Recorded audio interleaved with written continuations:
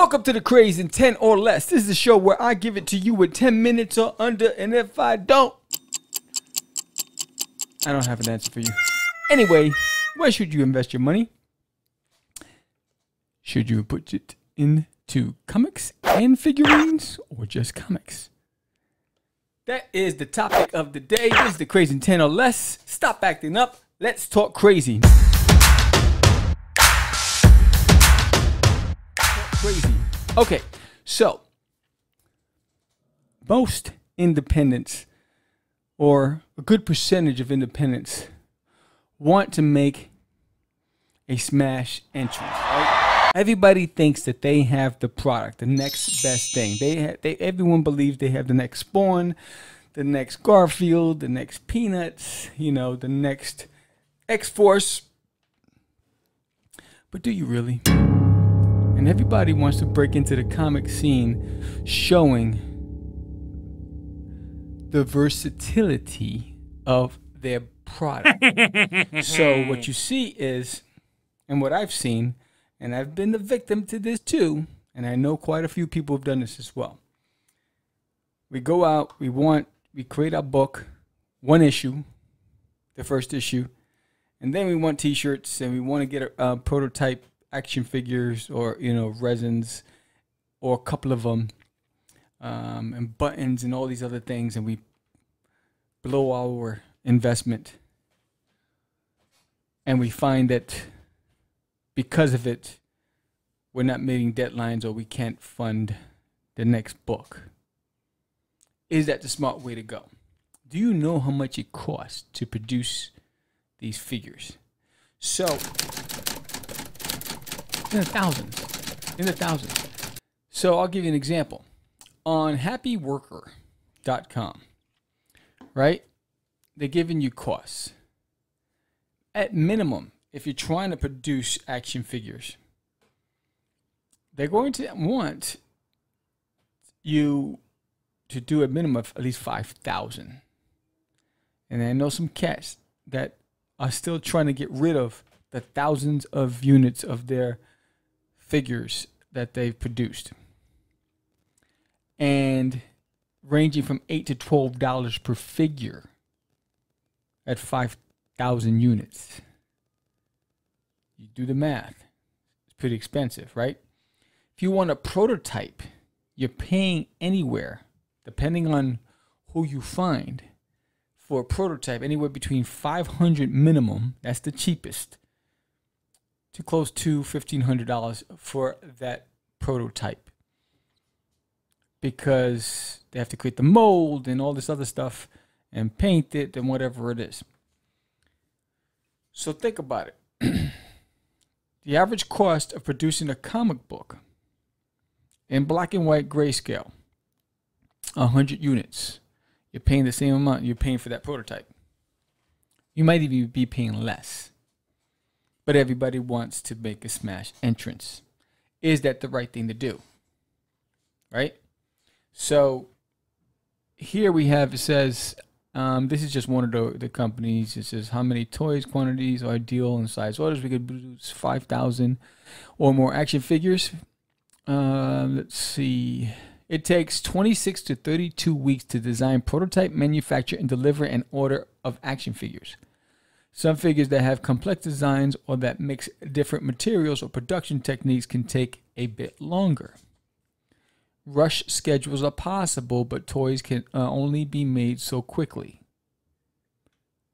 The key word there is rush. How many independents either procrastinate, think they'll be able to get things done on time, so they put off and they hang out and they party or whatever it is, and then, oh snaps, last minute, I need a rush on this because I just booked the convention and I need to make an appearance there and I need my books, or, So don't rush. The key is don't rush, because it's not only going to hurt you and your credibility, but it's also going to hurt your pockets, because you're adding those additional expenses to those rush orders. It ain't cheap. It ain't cheap. So what's the benefit of having a prototype action figure if no one knows who you are? You haven't secured distribution. You only have a first issue. Maybe you have a couple in the pipeline.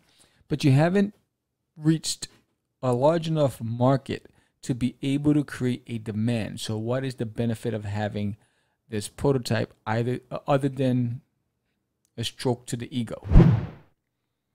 Bragging rights, self-reward. My advice, I'm an example. I did not go the route of the thousands of units. I found a mask maker, and he was able to produce these prototype figures for me for Duty from There's Nailing in My Toilet. He created the bust, the head, mask, bust, and about 10 figures for me. Now, I didn't break the bank. I believe that in total for the 10 and the bust, probably under $1,000, maybe less. So I was able, and this was a independent that I found. I don't know if it was through DeviantArt or whatever it was, but I was able to work out a deal with this guy, and he did a great job. But they're still sitting here. I sold maybe 2 at Comic Cons, but I still have 8. Right? Never really pushed it. I really wanted it just for display purposes and to show potential for licensing. But I could have used that money on the comics. At that time, it was about stroking my ego. It was about me trying to show how diverse this character was and try to reach a lot of different people. I just didn't have the means or the marketing power to do so. So in hindsight, was it the right thing to do? No, I could have used the money for other things towards the comic books. I know some other guys that went the bulk route, the thousands of unit route. And this was 10 years ago, and they're still trying to sell it. So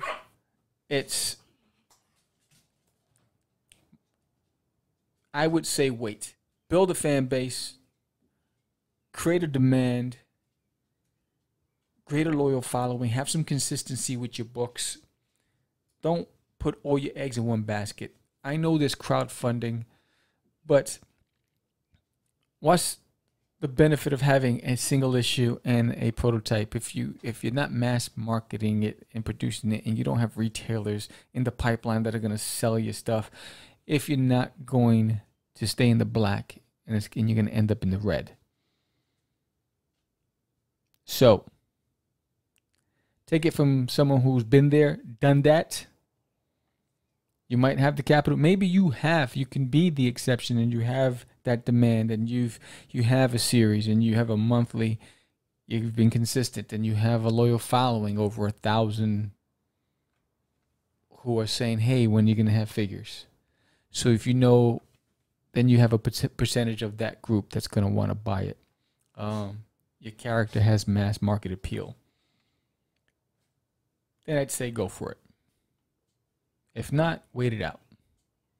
Wait it out and wait for the big boys to come to you and say, we're interested in your property, and we want to take it to the next step, and let's start talking. Let them spend the money. Keep your nickels in your pocket. Invest in your characters, in your stories, in your comic books. Pay your artists, pay your writers, your colorists. Keep it moving. This is the Craze in 10 or Less. I'm Santa Crazy Man Vera. I want to thank the 109 subscribers on our YouTube channel. It doesn't sound much to you, but it's exciting to me. In the past 2 weeks, we've added another 10 to our channel, so I truly, truly appreciate you. Subscribe to this channel if you haven't done so. If you're listening on iCloud right now, please go to our YouTube channel at Catch the Craze. So it's Catch with a D-A. Catch the Craze. Subscribe, hit the bell. Don't ever miss another episode. Check out Catch the Craze podcast, where we interview some crazy and amazing independent creators. I'm out. Talk to you soon. Peace.